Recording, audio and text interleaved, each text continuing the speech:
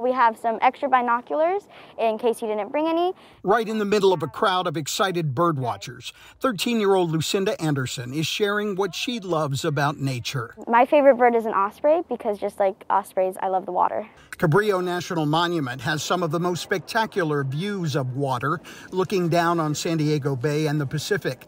Lucinda is one of a trio of teenage scientists who are apprentices, teaching visitors about birds and animals that make their home here on the hillsides of the national park. 14-year-old Maya Paleo and 16-year-old Mayumi Lorenzo are the other members of the team.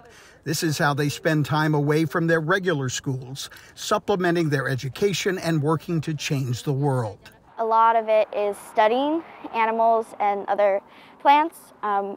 While we were preparing for the bird walk, we actually did quite a bit of walking around the park and observing birds and just trying to kind of collect some data that we could use for this. My mom's a scientist. I look like her, so it's nice seeing, some representation.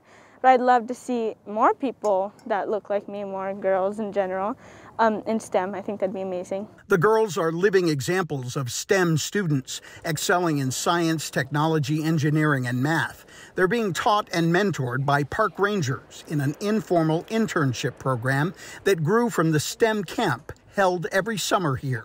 I like to remind kids that there is a place for them in nature, and that nature is filled with wonders, and everything in nature happens for a reason. A raven's tail has little longer feathers in the middle.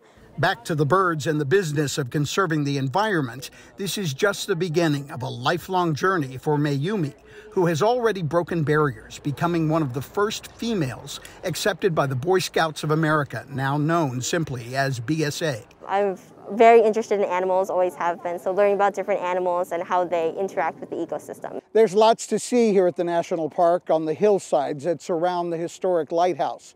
But come January and early spring, the interns will turn their attention to gray whales, beginning their migrations off the coast of San Diego.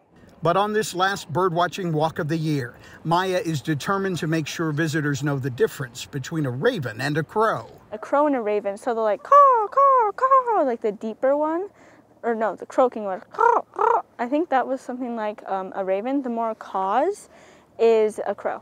Learning that's fun and an investment for the future. M.G. Perez, KPBS News.